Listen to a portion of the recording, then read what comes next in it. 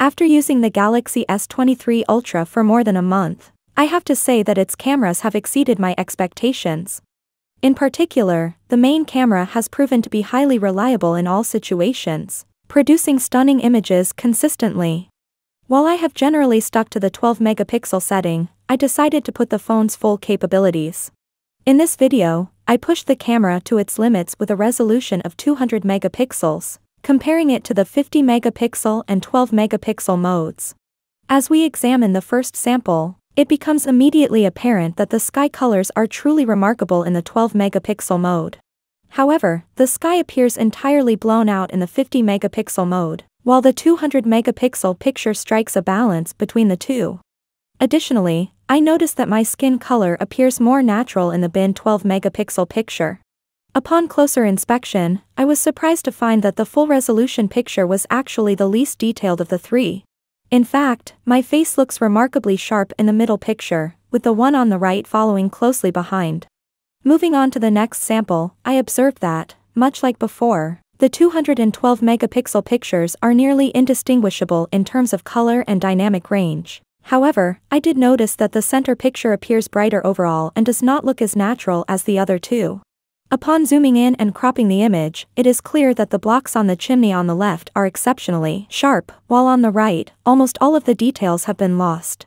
The 50-megapixel mode, however, strikes a balance between the two, with more detail preserved than the picture on the right but not quite as sharp as the 200-megapixel mode. I also detected that when I was in the frame and the camera was set to the 12-megapixel mode, the resulting image captured my appearance in a natural and realistic manner, closely resembling how I looked in real life. However, the other two modes seemed to overly brighten my face, resulting in an unnatural and slightly overexposed look.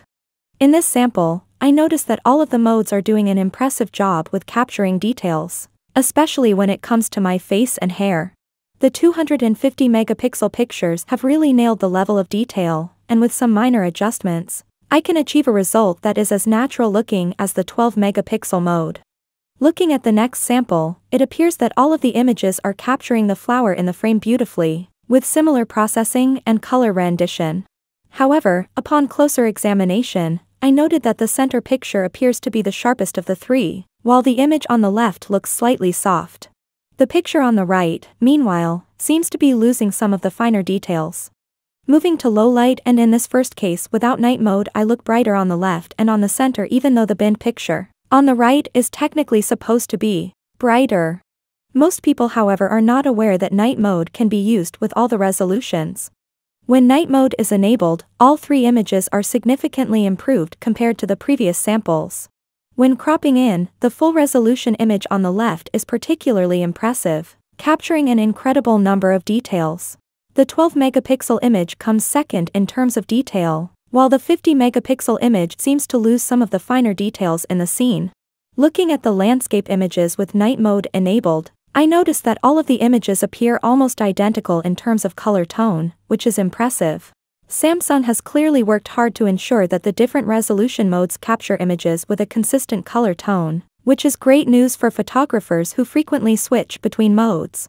Cropping in at a specific spot in the landscape image, I was surprised to see that all three modes appeared identical in terms of sharpness. In conclusion, whether or not it is worth using 200 megapixels ultimately depends on your needs and preferences as a photographer. If you are a professional and have the time to experiment with different modes and analyze the resulting images, then it may be worth exploring the higher resolution modes to see if they offer any advantages in specific situations.